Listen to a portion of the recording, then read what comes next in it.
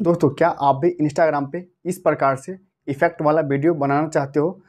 आपको लगता होगा कि ये एडिटिंग करके बनाया गया है, बट दोस्तों ये जो इंस्टाग्राम पे फ़िल्टर होता है उसको अप्लाई करके बनाया जाता है। तो दोस्तों अगर आपको भी इंस्टाग्राम पे कुछ इस प्रकार से वीडियो बनाना है और आपको इंस्टाग्राम पे अपलोड करना है या फेसबुक पे अपलोड करना है या व्हाट्सएप पे स्टोरी लगाना है, तो आप इस वीडियो को बिना एडिटिंग के आप इस तरह का वीडियो बना सकते हो। तो चलिए मैं आपको दिखाता हूँ कि कैसे बनाना है। तो आपको इस प्रकार से वीडियो बनाने के लिए आपको सबसे पहले अपने फ़ोन में इंस्टाग्राम को ओपन कर लेना है, ठीक है दोस्तों। इंस्टाग्राम को ओपन करने के बाद दोस्तों आपको थोड़ा सा नीचे स्क्रॉल करना है, ठीक है। नीचे स्क्रॉल करने के बाद आप यहाँ पे ये देखो, आपको एक ऑप्शन मिलेगा प्लस का। सिंपली प्लस के ऑप्शन पे क्लिक करेंगे।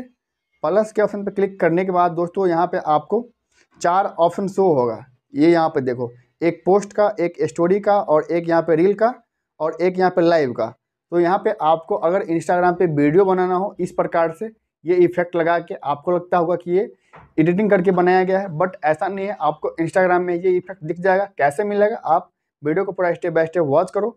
इसके लिए आपको रील्स वाले ऑप्शन को सेलेक्ट कर लेना है, ठीक है दोस्तों। और आपको एक वीडियो सेलेक्ट कर लेना है, जैसे कि एग्जांपल के लिए मैं यहाँ पे इस वाले वीडियो को ले लेता हूँ। मैं यहाँ पे इस वाले वीडियो को ले लिया। दोस्तों वीडियो को सेलेक्ट करने के बाद यहाँ पे आपको एक ऑप्शन मिलेगा, ये देखो ऊपर में एक ऑप्शन मिलेगा फ़िल्टर का, ठीक है।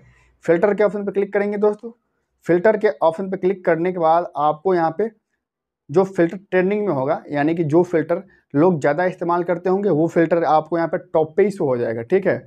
और आपको अगर इस प्रकार से इफेक्ट लगाना है तो आप इसके लिए यहाँ पे एक ऑप्शन मिलेगा दोस्तों सर्च का, ठीक है। सर्च के ऑप्शन पे क्लिक करेंगे।